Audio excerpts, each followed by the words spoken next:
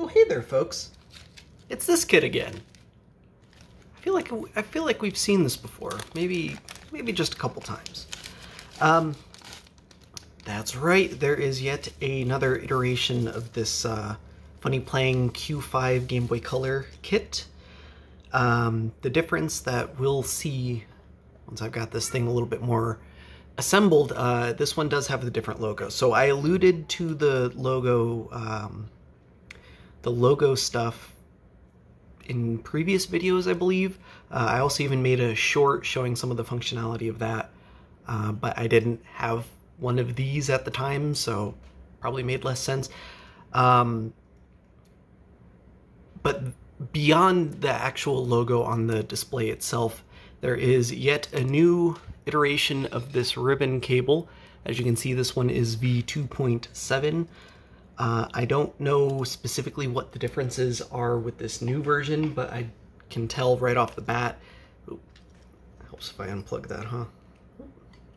I can tell right off the bat that the touch sensor is a little bit different. I don't know if this is intended to make it a little bit more reliable or anything like that.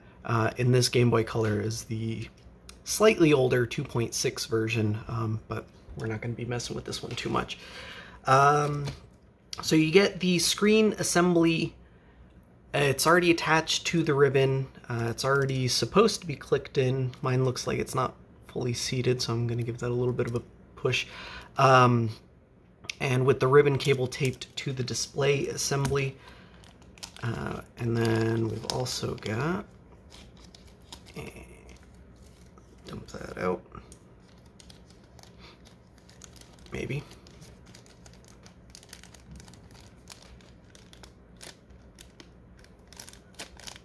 There we go. Very tight fit. We've also got these two stickers here. 3 wires, 2 of them longer, 1 of them short. Probably got start and select and then power, and then an additional touch sensor that you certainly do not need but can install if you're having trouble with this one or if you want to put it in a different spot. Of course, there's no wire for that, but it's not too big of a deal. The stickers I usually omit, but the entire point of these stickers is just to try and stem off any light bleed, any additional light bleed. So this big one goes over the back of the LCD, which you would have to peel this off to install. I'm not going to do that. And then this little one goes right up on the front on this little area that sticks out the bottom. You can put that little sticker there, and again, the only point is cosmetics. It's not insulating anything.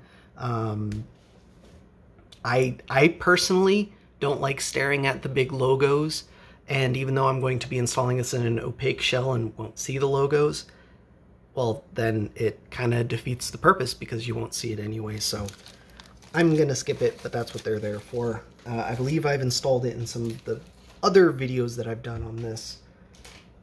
Suppose I can look at that pretty easily. Yeah, I did it on this Game Boy. You can see the Funnyplaying logo is pretty prevalent.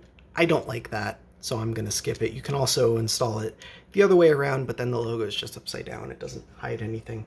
So it is what it is. Anyway, for the shell, I'm going to be using one of these bad boys. So Funnyplaying made some custom NES-themed housings.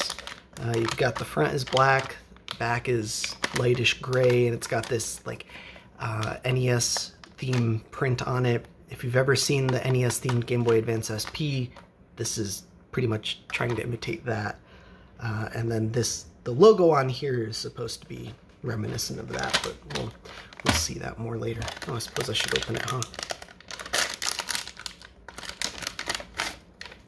I do not recommend installing any of these laminated kits without a specific housing designed for the laminated kits.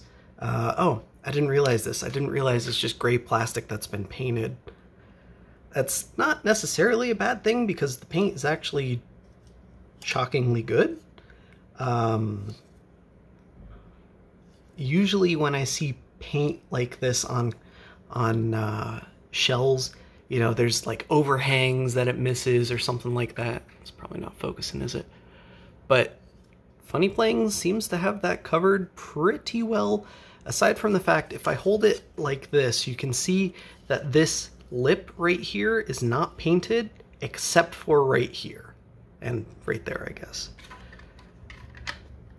If I put that together with the shell, you can see it from assembly without the Game Boy Color in there, of course.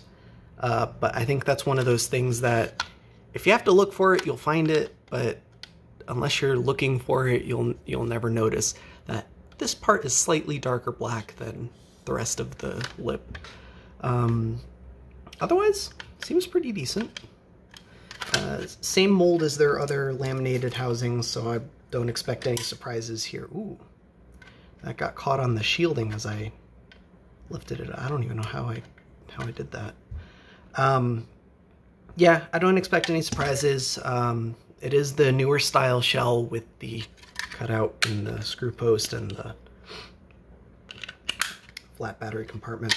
Anyway, moving on.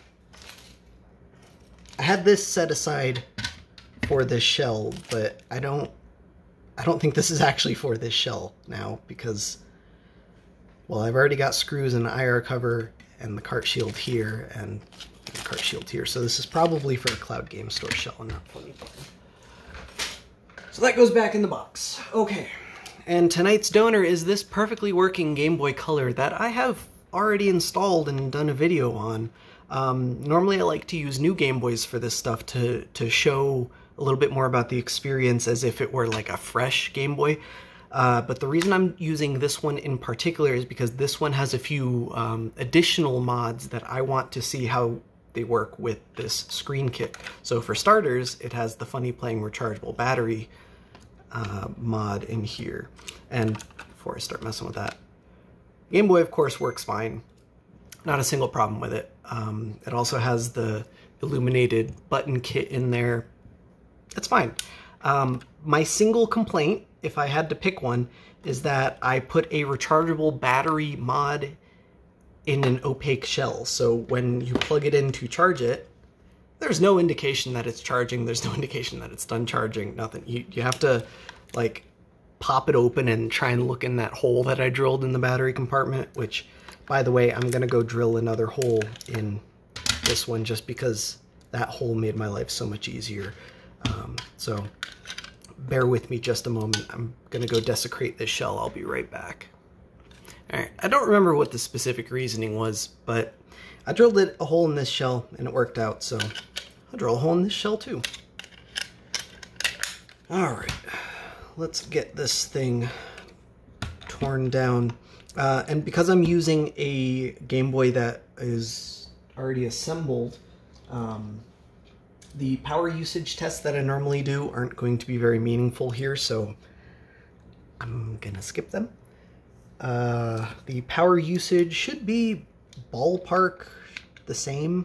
I don't know that, like, there's some margin of error with all of my measurements anyway, so I don't know that my measurements would be useful, so I'm just gonna go ahead and skip them. And besides, the core of the actual kit is identical compared to the last one. The biggest changes are, like I said, the cosmetic stuff and then the touch sensor itself. I think there's some functionality differences. Like, I think you can,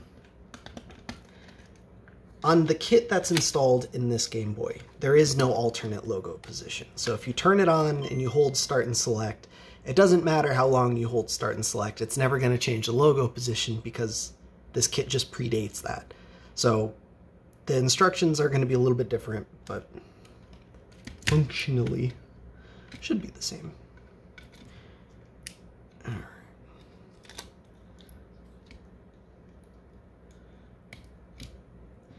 Very careful with these battery connectors. They're extremely easy to damage.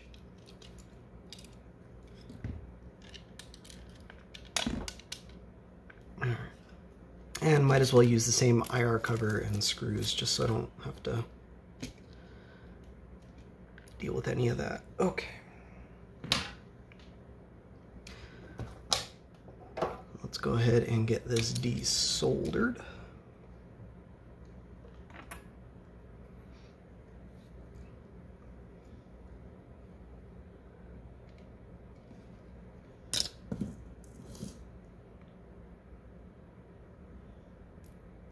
forgot to turn my iron on in advance.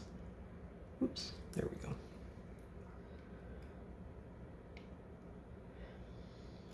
It's not the slowest to heat up. In fact, it's a lot quicker than my previous iron. But I know some of the newer ones are a little bit quicker. But I'm stubborn, and aside from the time it takes between when I hit the switch and when it's ready to solder is already so minimal that it doesn't matter. Anyway.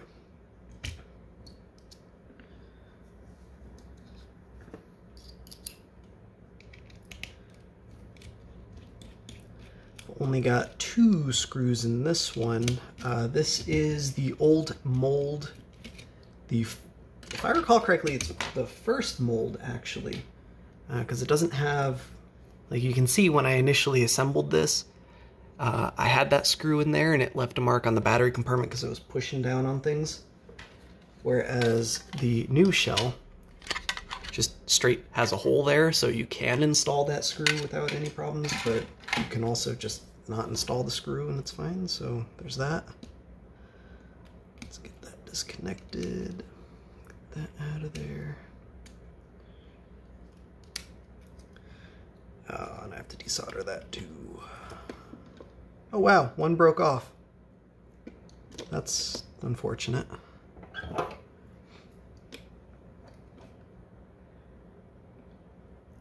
I'll just desolder both of them.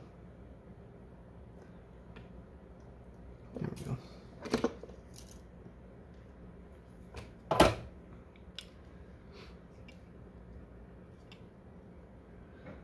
All right, that's not bad. If you're coming here looking for instructions on installing the button LED mod or the rechargeable battery mod, I will have links to those in the description, but we're just gonna keep using this stuff as is. All right, so this was the v2.2 ribbon. I guess it wasn't the first one. I don't know. I don't remember what the first one was, but I know it's an older one.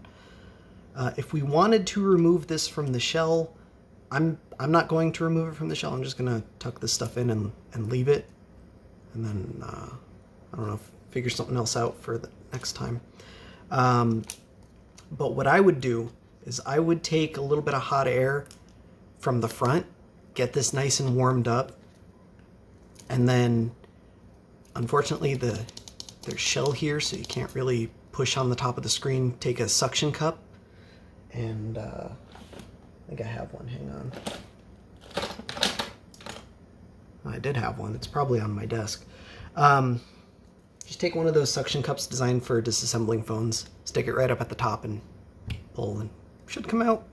If not, these screens are relatively inexpensive, as long as you don't ruin the ribbon too, which you should disconnect. But anyway, let's get this thing tested out.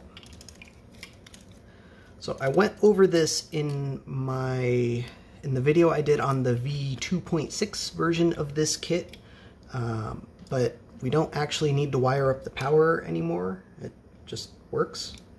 So we just plug it in, turn it on, Bob Jaunty. And look at that, works great.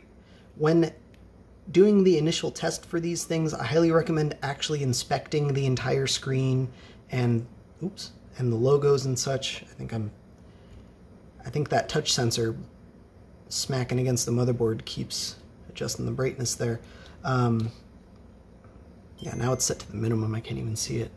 It gets really dark. Anyway, I highly recommend fully inspecting all areas of the visible screen. Sometimes I've seen some people post on like Reddit or such that the, that there's like a little bit of LCD damage in the logo itself, and they of course didn't inspect that because they were only looking at this part, so on and so forth. And it kind of sucks because most vendors, retailers, won't accept returns on these kits once they're already installed, because it's kind of hard to say, you know, is that something that was damaged by mishandling? Did it, you know, was it an install problem? Is it a shipping problem? You know, what have you.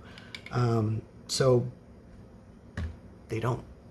But anyway, that's why we test it beforehand, and then everything should be good. So we know this works. I'm going to go ahead and get it installed in the housing.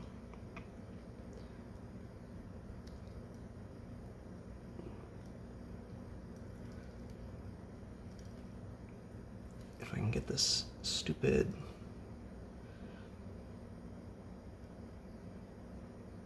There we go.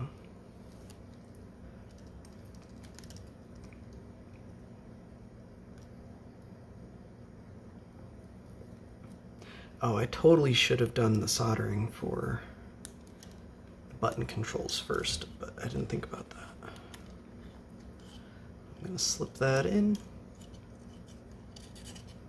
fold that under.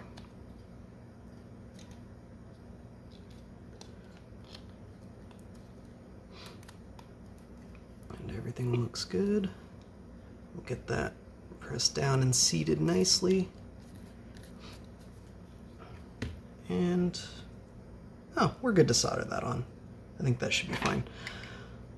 So COM, I think the COM wire can be connected up to the button board, but I'm not 100% sure on that. It likely goes to that C here that I already have soldered to VCC. This serves as battery detection. I think on newer kits, it does a little bit more than that. So on newer kits, you'd want to solder it straight to backlight kit. But again, this is a shockingly old mod. So I don't know if all the support is there. So we're just gonna skip it. Also, I haven't seen any instructions on that from the manufacturer, so I could be making stuff up. Let me double check. Yeah, unfortunately all of the existing instructions are for older kits. I kind of expected that. This thing is brand new, so it is what it is. I will try and ask Funnyplaying about it, and if I find out, I'll put it in the description, or I'll throw it in a pinned comment or something. But we're not going to get anywhere in this video. Anyway, let's continue with the install here. I don't like soldering on top of the plastic, so I'm going to slip this card in there. Hopefully give me a little bit of insulation, because I want the button controls.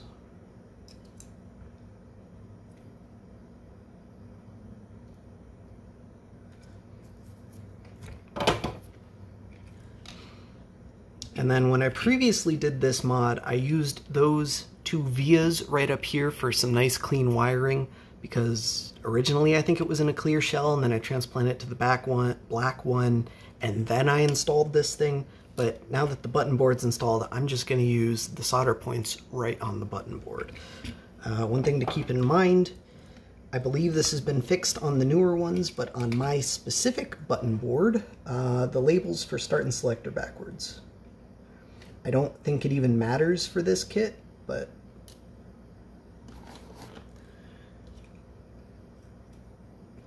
so this wire goes to start, so I'm going to solder it to the one labeled select. And this one goes to select, so I'll solder it to the one labeled start. And again, this is only because my specific button board didn't have the labels correct. I think this shell is going to look a little bit weird with these clear buttons, but screw it, we'll do it live.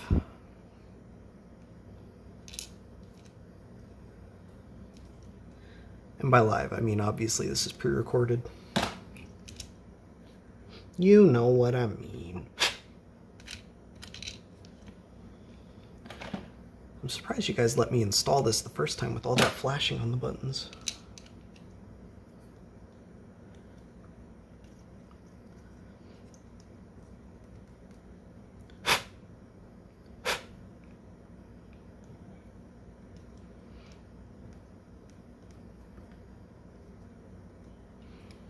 Alright, and that goes goes in there. We don't need any insulation or anything like that. Should be good to go.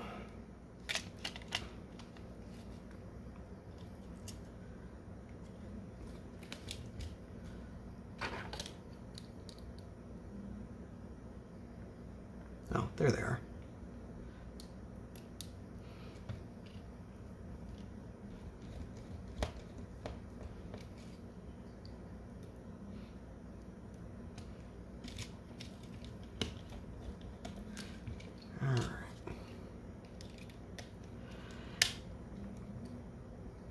And because we're threading metal into plastic, you always bring the screw snug and then back it up a quarter turn. That way you ensure it's not going to be too tight and it's not going to crack the screw posts. And you know what? I don't hate that. It's a lot better than I thought it would be. All right. I'm going to plug that in.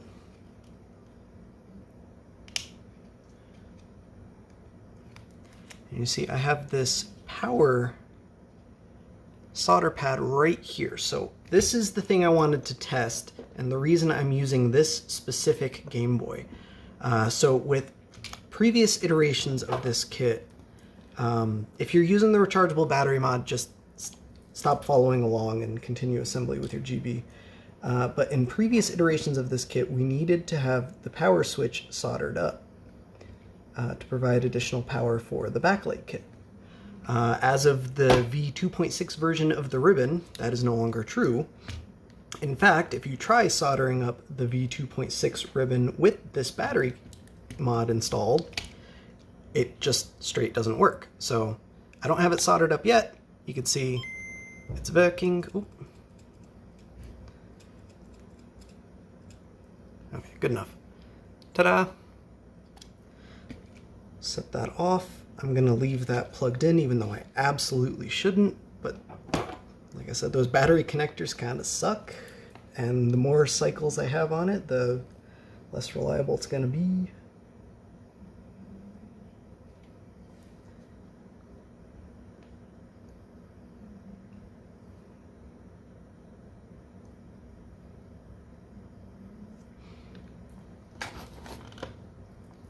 All right.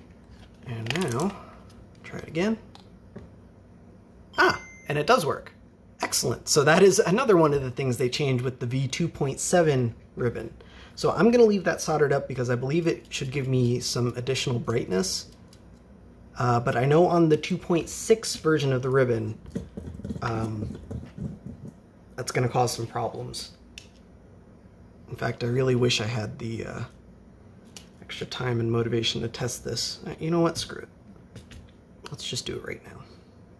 Is this on? Of course it is.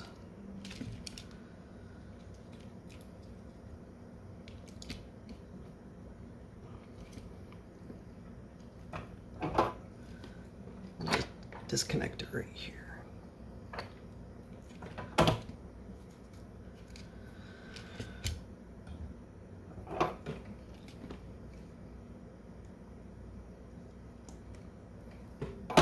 Okay.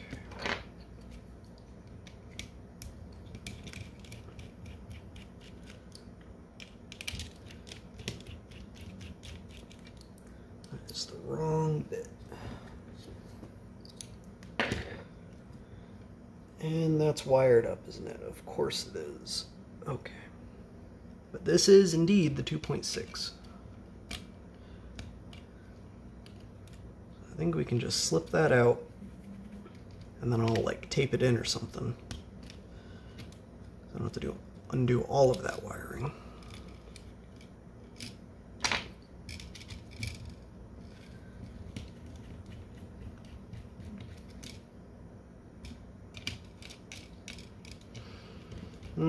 I better do it. If you have the time to do it, might as well do it proper, you know? Or rather, that's not how that saying goes. I think it goes something like, if you don't have the time to do it properly, when will you? Alright, so I can leave that sitting right there, and there's more than enough slack on those.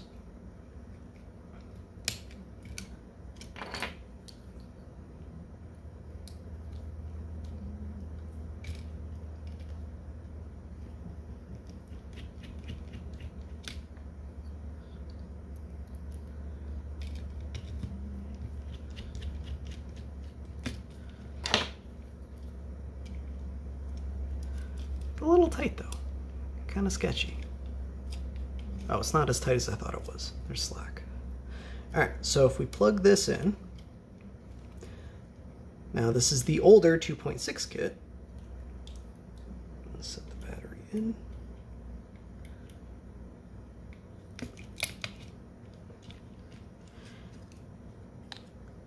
Boots right up, no problem. Switch that off. Now let's get the power soldered up.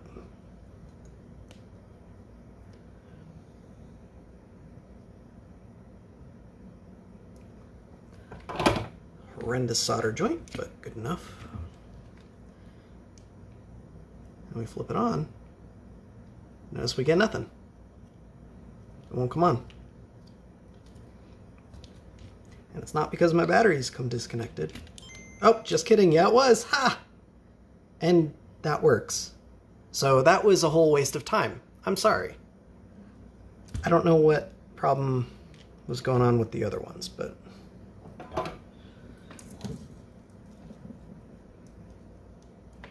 there might be a batch of these kits that don't work soldered up here, but unfortunately I don't have one to test.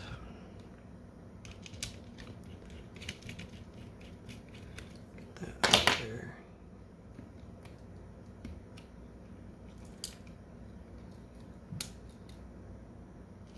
Get that reinstalled there.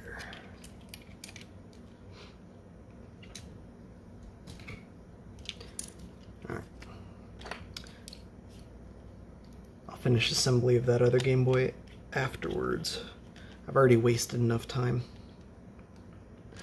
I'm sorry guys, I really thought that was the thing.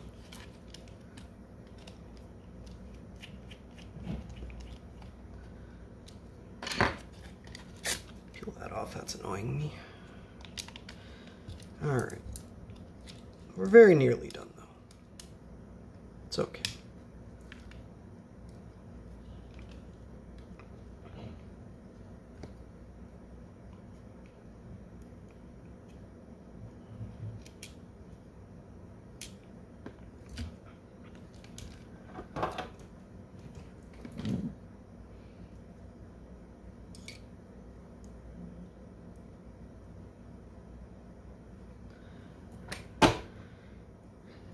Extra brightness, because why not?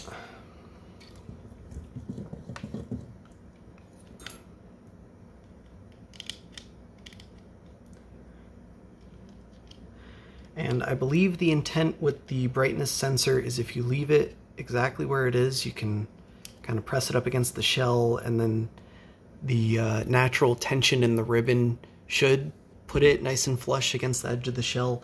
I don't like having it there though, so I'm going to leave it right here, and then I'm going to fold it backwards when I reinstall the other, the rear half of the housing. I'm going to fold that out of the way though.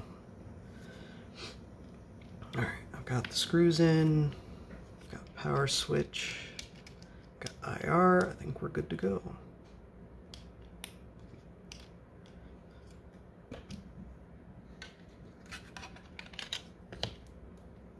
So the rear half,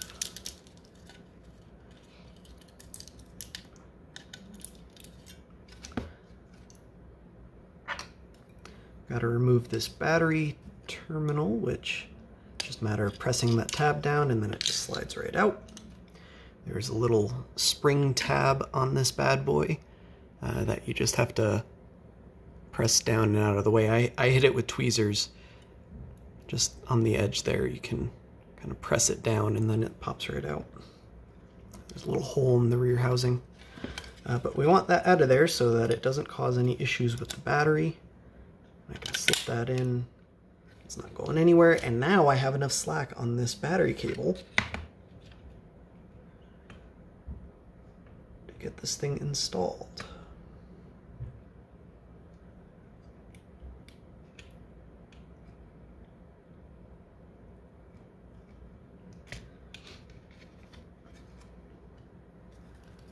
And then for the touch sensor, I'm just going to approach it from the other side so that I can fold it backwards and then sit it flat.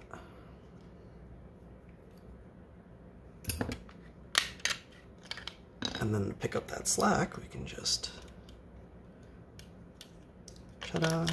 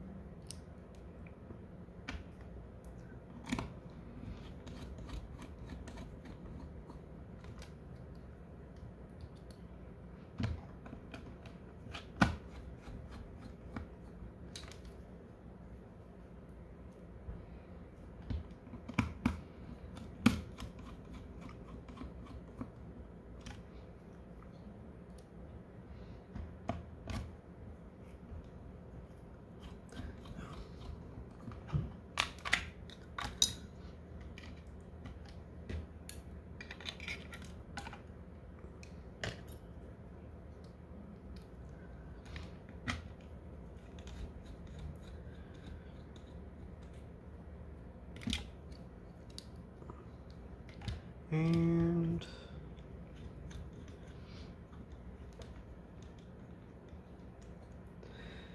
ta-da! And I'm just now realizing that this doesn't actually solve my initial problem of having no charge indicator. Oops.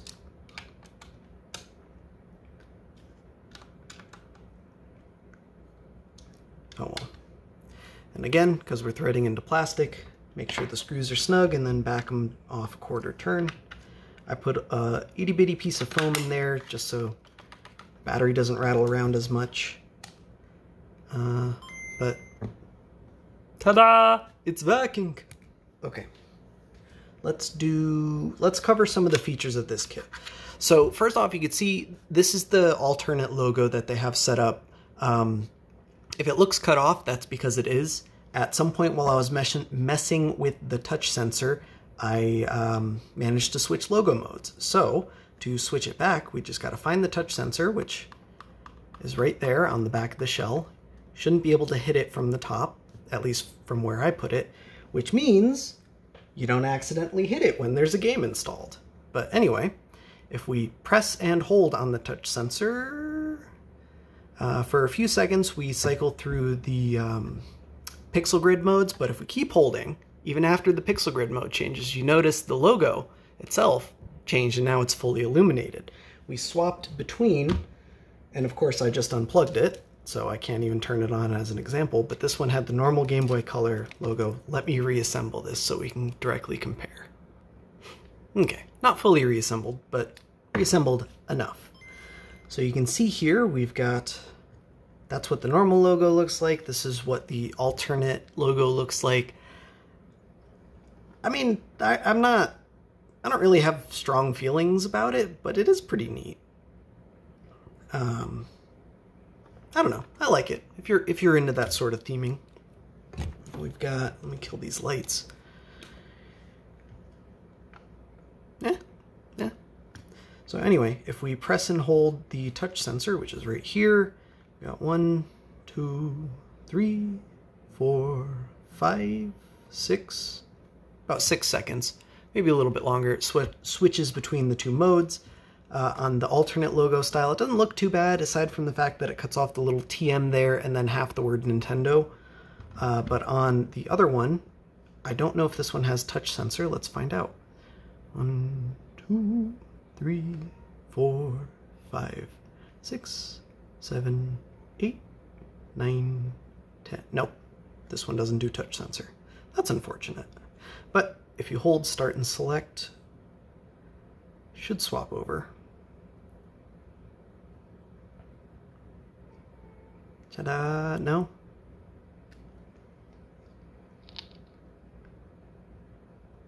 There we go. Gotta keep holding. There we go. And that's what the alternate the wrong logo selection looks like on both of these. Let's just double check. I didn't mess that up. Try the touch sensor again.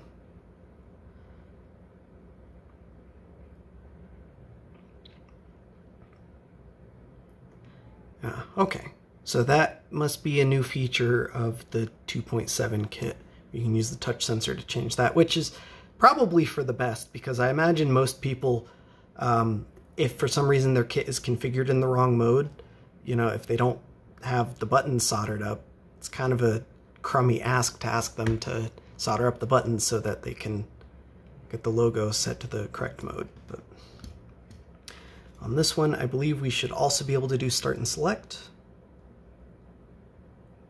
Yep, just got to keep holding. It's that dual function, so you see it flash over, but you keep holding, you ignore it, and then it'll swap over and then get out of the menu. But if we want to get into the menu, if you hold and start and select, it changes to that illumination. I believe we can then use the touch sensor to navigate the options. The first one, I have no idea. I've totally forgotten. I don't even know how to use it.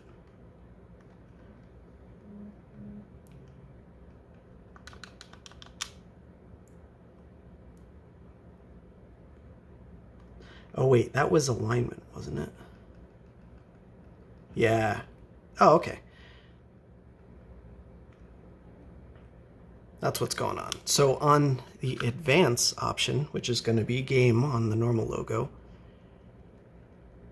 start looks to move the LCD down, or the image down on the LCD in case it's misaligned, whereas select pushes it up. And then we hit the touch sensor to advance the next one. It's the same thing, but left and right. And then the last one is the color of the logo itself. Personally, I think with this logo style, red is going to be the best, but obviously I want it synced with my buttons. And then we can just press and hold start and select to get out of that. And I believe if we press and hold the touch sensor, we can get into that same menu again. No? No, that just does that. Okay.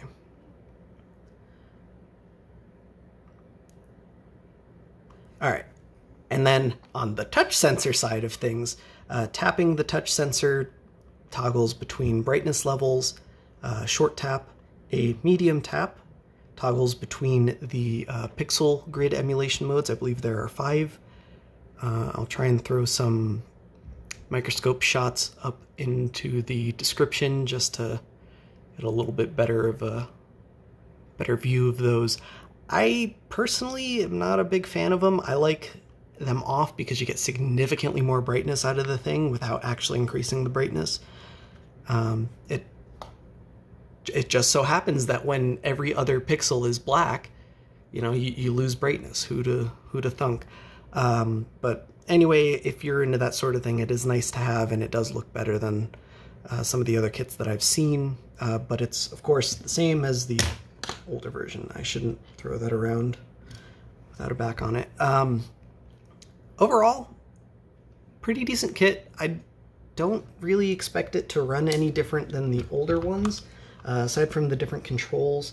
Oh, and then, of course, a long tap, long press on the touch sensor changes the logo mode now. Let me get flash card. We'll do some testing. So I've got my EverDrive GBX7.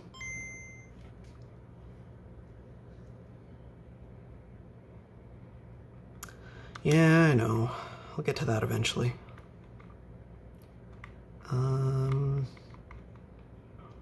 I suppose I should do the normal test just in case.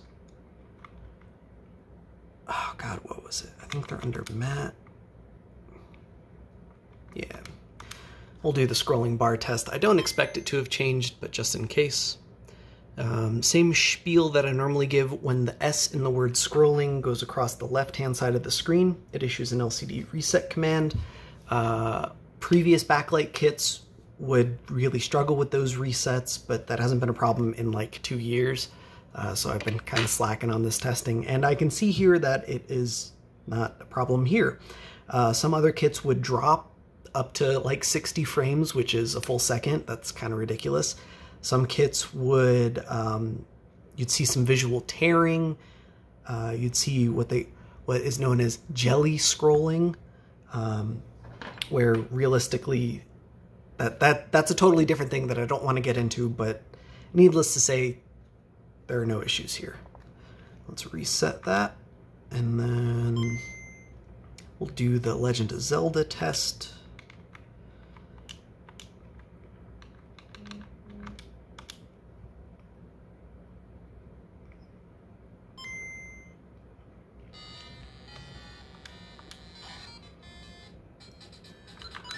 So we've got two things here. First one is we're looking at the overshoot of the pixels, because this brown and this green color, when the screen scrolls across, you can see some of the older backlight kits have problems with these two colors in specific, so that's what makes this a good test. I haven't seen any problems on the Q5 LCDs. It seems to be more LCD based than anything else, but the 9380s really struggle with it, and yeah, not a single problem. The other thing we're testing is original Game Boy games didn't have a way of doing transparency. So what they did instead was they would flicker a sprite on and off as quick as they could, and the older screens just had such horrible ghosting that it resulted in a nice even transparency effect. Fortunately, or unfortunately, depending on your point of view, these newer screens have a much better response time, and so you actually see that flickering now. I don't think Funnyplaying is doing anything to try and mitigate that flickering. I certainly still see quite a bit of it, but it's not bad.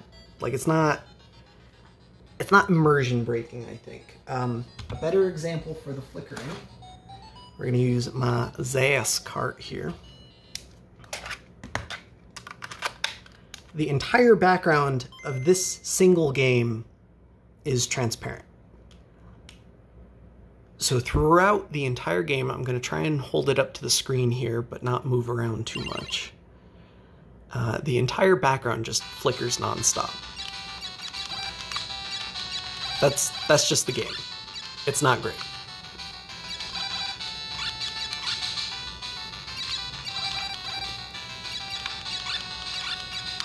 And I don't know, looking at it again, looking at the flickering again with this game, it's not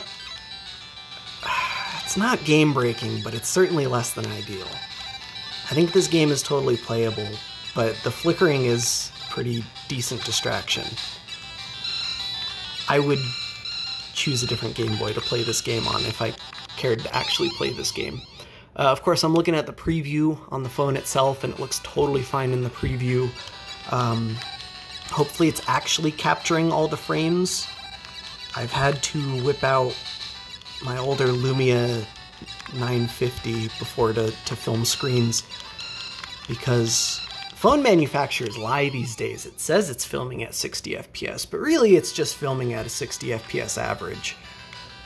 Sometimes it's a little bit less than 60 FPS. And of course, if it's less than 60 FPS, you don't catch the flickering.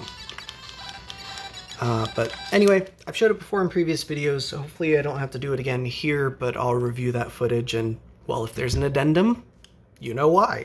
But otherwise, I'm pretty pleased with it. I didn't expect anything different, but it's nice to confirm, you know, and I like that we have alternate logo designs now. That's pretty neat. I think it would be pretty cool if we could do our own custom logos, but I understand how this is manufactured, and I understand how infeasible that is.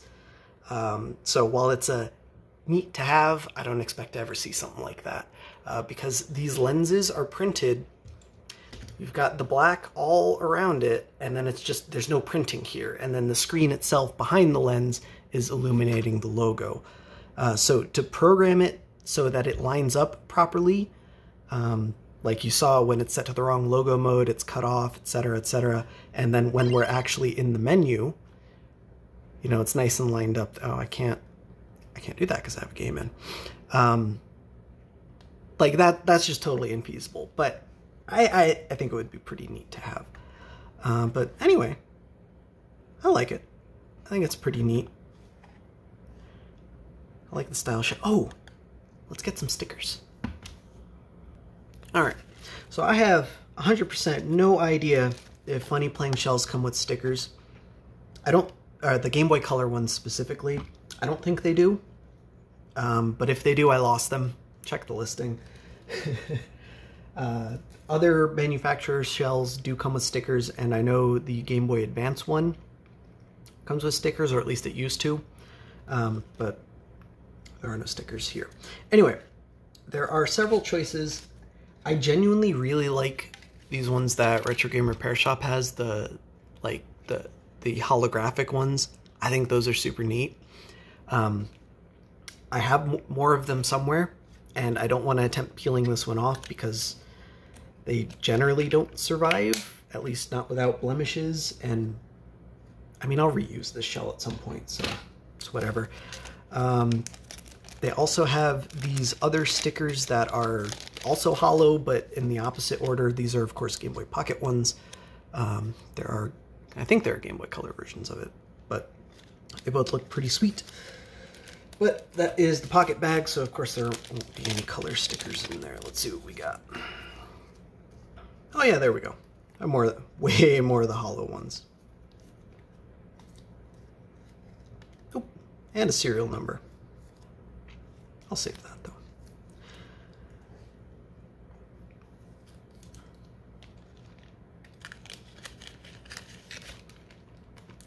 Other alternatives are, of course, like these clear ones. I think Next Stop Please just started selling these. I actually commissioned a bunch from her. They're super neat, but we're going hollow today. I think this color scheme is going to match just a little bit better.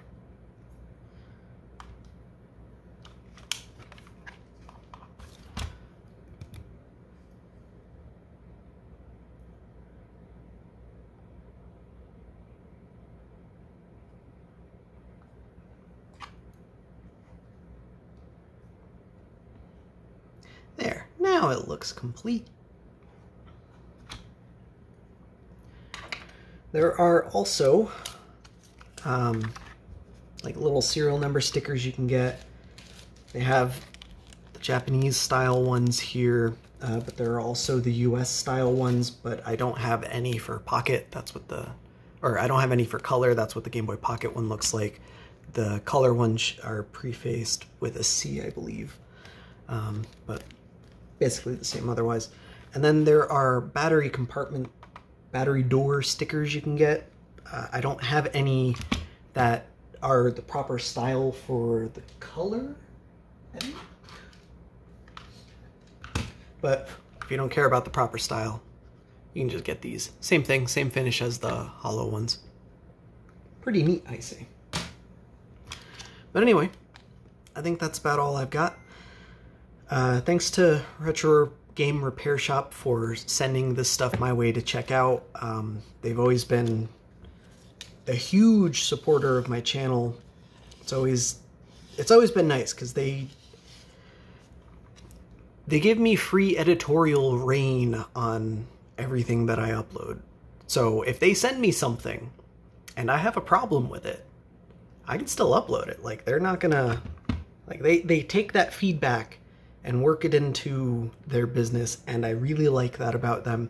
And so they send me a lot of the new kits to check out, and in return I link straight to their store in the description. I think it works out, and quite frankly, I've ordered from them a few times before they even knew I was, before I revealed my power level to them.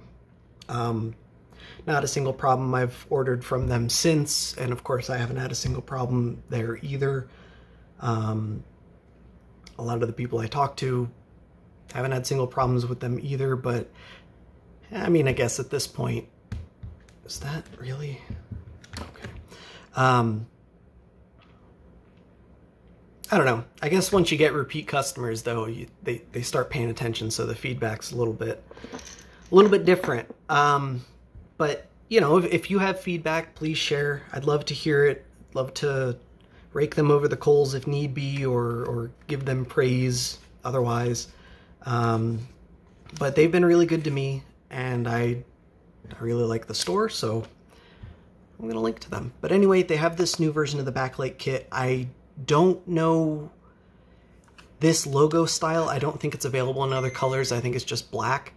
But I think if you order this logo style, they should all be the 2.7 kits, at least for now. Don't quote me on that. I'll ask Retro Game Repair Shop about it, and it'll probably end up in the listing. But anyway, I'll go ahead and shoot a link to this stuff in the description. Thanks for watching, etc., etc. Also in the description, I have a link to a website that I maintain. If you're looking at it going, hey, Mako, that's an HTTP link. What happened to HTTPS? This is 2023.